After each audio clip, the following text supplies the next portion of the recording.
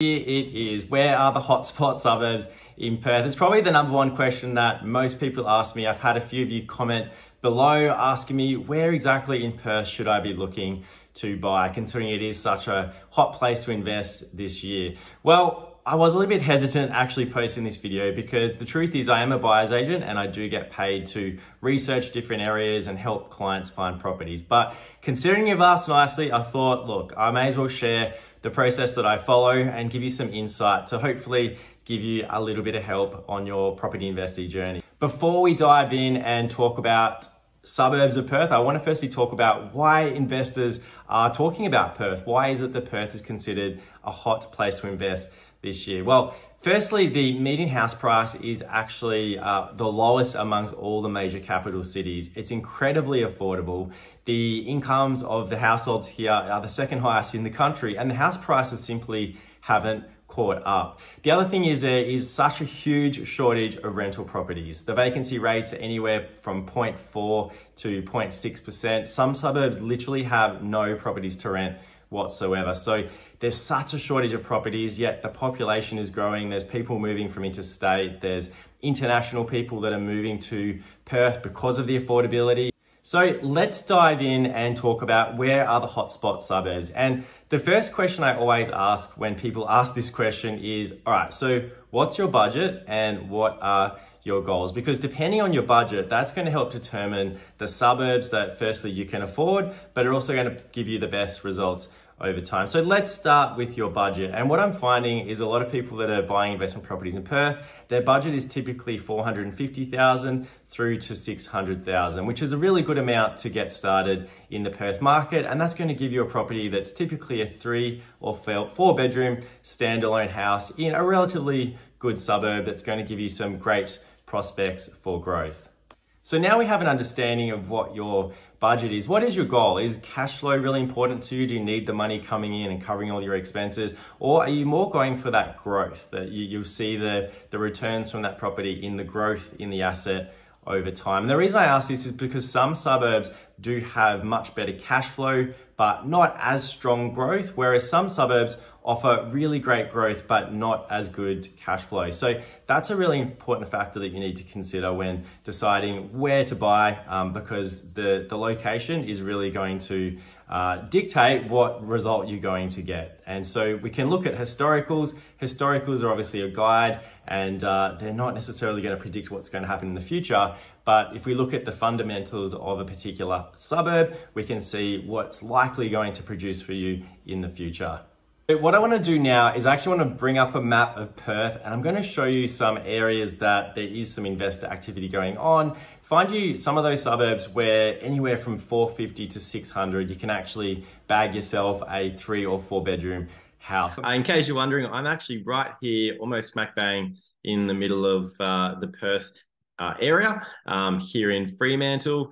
And you can see that Perth actually goes as high up here as Butler, and then all the way down here towards Rockingham, even down a little bit further down here. I'm going to talk about this area in a moment because there's a lot of investor activity down here. But let's take a look very briefly. This here, the western suburbs of Perth, they're kind of the upmarket areas, quite higher priced properties over there. You've got the city located just here along the banks of the Swan River, and you can see that Perth is really divided north of the river and south of the river. And often people that live here, they're kind of fairly loyal to the northern suburbs or the southern suburbs. And both areas have incredibly great facilities and benefits and pros and cons to both of them. But really, Perth is a really beautiful city. The beauty is there's no toll roads as well. So there's a really good network of freeways that go all the way through up and down Perth, which make getting around the city really quite easily. So let's look at some of those hotspot suburbs where you can pick up properties anywhere from 450 to 600. I'm going to start down the south area because if you've been reading any of the hotspot magazines or looking at online forums, there is a lot of investor activity down this way just here. So this is Rockingham, which is south of Perth. It's about 45-minute drive from the city, depending on traffic, up the freeway. But down here, it kind of used to be a little bit like a coastal town. And as Perth has grown. It's become really a suburb of Perth. And yeah, the beach here is really quite stunning. The things that go on down here, just here, you've got Garden Island, which is a big naval base. They've also announced a huge project to bring the submarine base here as well. So there's going to be a lot of money spent down in this region. There's also some really big ports going on at Banana just here. So they're building new ports, which is going to provide a lot of employment, both in construction and when it's completed. So currently the ports are located in Fremantle, but they're really building up this new big port. So it has easier access to get around WA, because Fremantle is almost like, right in a suburban area. So they're building this new port, which will be really good for the city. You can pick up a 4-bedroom house for around between 400 to 450. Some suburbs are better than others, and I guess it really does pay to go down to the area and really experience what it's like. Generally, the beachside areas are more expensive than the inland areas, which I guess is quite common for the rest of the country. But some of the areas that are really popular for investors at the moment are Safety Bay, Waikiki, Warnbro, and Port Kennedy. So this area just here, it's very family orientated, a lot of houses. Some areas are more newer than others, and also some relatively good schools as well. So given that it's really affordable, there's been a huge amount of investor activity. So house prices have grown significantly. And I do some work down there and I speak to real estate agents, and they're literally getting like 10 to 15 offers on a property. And as soon as a property comes up online, interstate investors are literally pouncing on them. And they're often putting in offers without even inspecting the property, which does actually freak the real estate agents out. But I'm just kind of putting into perspective that there's a lot of demand down here at the moment. So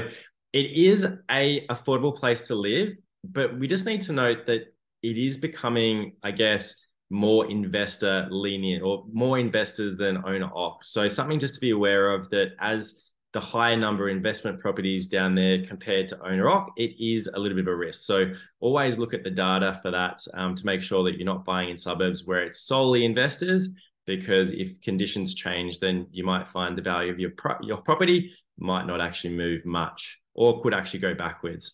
But yeah, some really great suburbs down here. But just note, there's a lot of competition. So if you find a property, you might have to pay over the asking price. And I'm talking $10,000, $20,000, $30,000 over the asking price. There's not really many bargains to be had. So just be conscious down there. There's also the suburb Baldivis. This is a huge suburb, a lot of new properties through there. And there's a lot of development as well. And one of the advantages of buying a newer property at the moment is the house price construction costs have gone up significantly. So the cost to actually build a new property is much, much higher than what it was when these houses were built. So to build a house that's, I guess, a few years newer, it's going to cost you like $100,000 more than these already established properties. So there is some good buying in here, but I just want you to be conscious that there is still quite a little bit of land. So the risk you have is that more properties will come available, which could actually stagnate your growth. But having said that, there's a huge demand for rentals. Vacancy rate, tiny, like 0.4 to 0.5%. So yeah, if you do have a property there, you'll likely get some good tenants and get a good rental yield through there. So that's Baldivis. And as we move closer into the city, all of these areas here, again, you can buy properties for 450 to 600. Just, I guess, be conscious that some of those suburbs are less desirable than others. They might be a little bit older, or they might actually have some social issues. So just be really conscious of that. As we get into the closer to the city, we have the Cockburn Council area, which is all around here. Cockburn Central is basically the town centre. There's a big shopping centre there and a train that connects you into the city. And some of these new suburbs like Success and Atwell over here provide some good value. But again, just be conscious that there is some land and there is more development going on. But of course, construction costs are a lot higher. As we move closer in towards Fremantle, Fremantle is very desirable. Houses generally $1 million plus. a lot of apartments as well in Fremantle, but the beach and this area here is quite a desirable place to live. So some of the suburbs in this area are also quite popular, mainly for owner-occ. The investors haven't really caught on to this area as much, which means there's a huge shortage of rentals and you can get some reasonably good yields. The yields here are not as good as what they are down south, but if you're looking for the capital growth, then this is where you're more likely to achieve better capital growth, given its proximity to the city and also the desirability being close to Fremantle and some of the popular beaches along here. So some of the suburbs to look out for: South Lake. I was buying there last year. You could pick up a 4-bedroom for about 460,000. You're now looking at about 500,000. So there has been growth from what I've observed. You've got South Lake, Yangebup over in this area here. Bibra Lake's a little bit dearer, and that's more the $700,000 mark. But then also Coolbellup over here, median is around 560,000. Generally, they're older style properties, so the rental yields won't be as good. But if you want some, so I guess some good capital growth, it's really a gentrifying suburb. There's a lot of the Homes West properties that are shifting out. So the social, I guess, demographics of the area are really changing and improving. But then as you move up this way, these properties here, we start to get more dearer, like $600,000 plus. So that's out of our price range for this search. Then over east here, we've got the Gosnells Council area. Now, if you ask a local person, Gosnells generally is not seen as a very desirable area. There is some suburbs that are more kind of desirable as a place to live, but the growth might be, I guess, stagnated a little bit by some of the reputation it has for people that live in Perth. So just be conscious if you're buying in this area, you're going to get some cheap properties. You can buy a 3 or 4 bedroom for about 380,000 thereabouts, depending on the quality of the property. And you get some good rental yields, but your growth might be not as great as some of the areas that are closer into the beach and in more desirable areas. But out of this area here, I've been looking a lot in Thornley. It's a really, I guess, family-orientated suburb, lots of green, open space. It's only 12 kilometres to the Perth city, which means that it's good for commuters who want to get into work. There is a train station there as well. But then if you go over towards this way, then there's a few suburbs through there, which just be conscious which streets you buy on, because some areas may not be as desirable.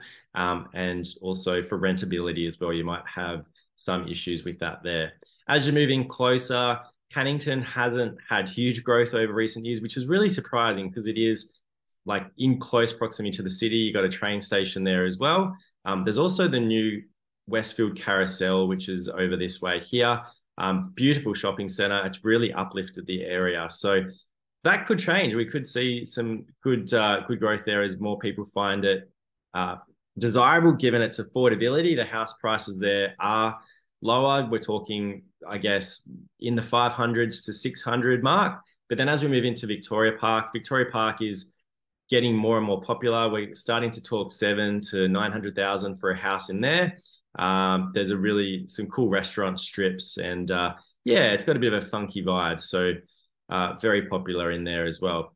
We also have over this way, a lot of people look at Belmont due to its close proximity to the airport. So there is some affordability in there. A lot of FIFO workers like to base themselves here so they can fly in and out and still have the city lifestyle with close proximity to Perth. And you also got the Crown Casino here as well, which is a big draw card for the Perth region. Then over this way, they've actually built a new train line that goes up from Bayswater, which goes, there's a train station up around here. And then this suburb here, it's a little bit like a sleepy country town. It's got that kind of a vibe, but with the new train station, there's probably going to be a lot of development going on through there and more people seeing it as desirable, given you can jump on a train and in one stop you can be at the airport. And there is, I guess, Forestfield as well, which is also quite affordable, but also good for families as well. But again, just be careful of the streets that you choose in some of these suburbs over this way. Then up north of Perth, we've got places that you can buy in that price range. So 450 to 600. So places like Balladura, you can buy in Alexander Heights and also Marangaroo, which is quite popular as well. There is some suburbs which have a little bit of a stigma. So if you're looking at Balga, that's kind of known as the don't go there kind of suburb. It is improving. Unfortunately, the growth hasn't been there in the past, and you might find that continues in the future. So while there is really affordable properties there, it does have a bit of a stigma. So if you want to ensure you get capital growth, then just be mindful of that. Then over this way as well, you got some of the suburbs. Beachboro, they've got a new train that's going in through here, which is going to be really helpful for commuters wanting to get into the city. That might actually have a really positive impact on the house prices through this area. Generally, the houses are a little bit older. There can be some social issues in some areas through there as well, so just be conscious of that. But there is potential. The fact that it is close to the city, close to the airport, and there's a new train going in as well. So they're kind of the suburbs that you can buy in that price range. Of course, if you go all the way up north, Alkimos, Quinns Rocks, Clarkson, you can also pick up some properties in that price range. But just noting it is quite far from the city. There is a lot of development going on up there. So just be conscious that there's going to be more lands coming up, more properties, more competition, so more supply, which means that your house prices might be stagnant for a while. So just be conscious of that. But this is a really, I guess, a quick overview of all the different areas that people are buying. If you were to ask me, would I buy in one particular suburb? The answer is not really. There's 350 suburbs in Perth. So some of those suburbs that I've highlighted are definitely worth taking a look at and really finding the property that suits your needs. As I said, you want a property that is going to meet your yield expectations and your growth expectations. Well, hopefully that's been helpful and it's helped you understand Perth and some of the markets you could buy in. But if you do feel a little bit overwhelmed, because I know there's a lot of data out there, there's a lot of things to consider, and people that come to me often say they want to avoid making a costly mistake because the nature of property, when you're putting that amount of money into something, you can lose out. So if you're thinking that you might want to have a chat with me and see if I might be able to help, then please book into a free consultation for 15 minutes. You can head to stevewilliams.com. So thanks again for joining me, and remember to like, subscribe, and follow. And any questions, please pop them into the comments below. I love to hear from you. I want to continue providing you with all of this information so you can build your knowledge, your mindset, and your motivation. So until next time, I'm Steve Williams, your licensed buyer's agent and property personal trainer, wishing you all the very best in your property investing journey. See you next time.